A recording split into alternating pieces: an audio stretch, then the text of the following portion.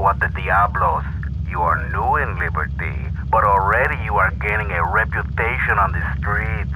There is a street race starting by the old school hall near the Callahan Bridge. Get yourself some wheels, and first through all the checkpoints wins the prize.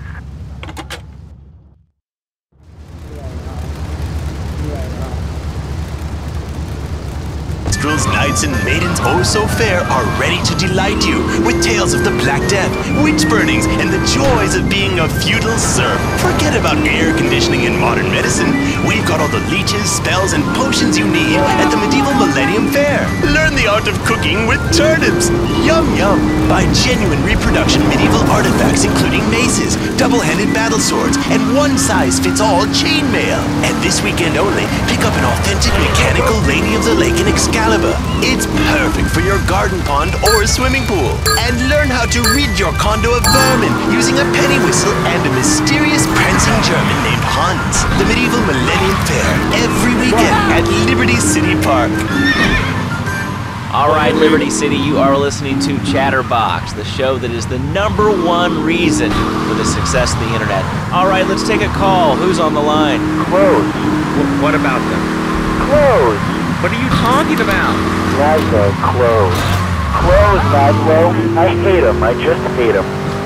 Wait, we're all about opinions on Chatterbox, which is Liberty City's premier phone-in station. But why don't you like clothes? I just hate them. They're so constricting. I mean, there's a line where clothes, and the lion is the king of the jungle. So why can't I, a humble citizen, go naked? Well, I mean, I guess a lion has two distinct advantages over you. One, I mean, it's, as you say, a king, and therefore it can exercise its royal prerogative to not wear clothes. And two, it's a cat, and therefore it doesn't have to. And three, I mean, now that I think about it, if you want to try to dress a lion, you can, but I guess what we're learning is that life can be a little unfair at times. I'm naked, Laszlo. I'm naked.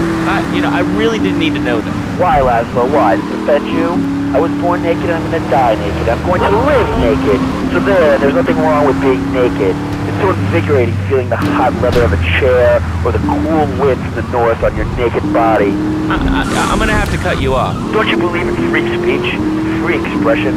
No, of course you don't. All you believe in is free drinks. I'm naked and there's not a damn thing you can do about it. I'm naked and I feel so good. Well, what about winter?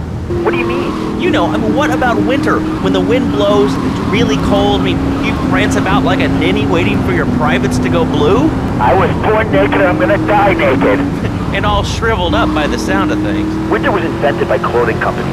Clothes are unnecessary. They're ugly.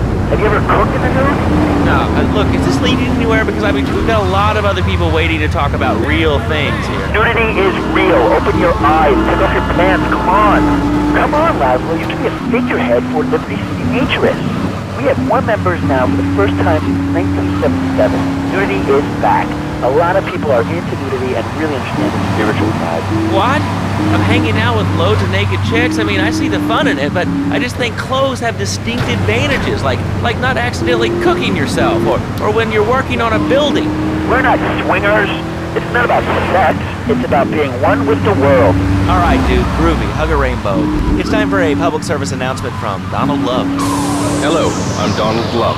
Under my guidance, Love Media has emerged as the fastest-growing U.S.-run media conglomerate of the past 5 years. With newspapers, television, and radio stations across the U.S. and the free world, alongside a wide array of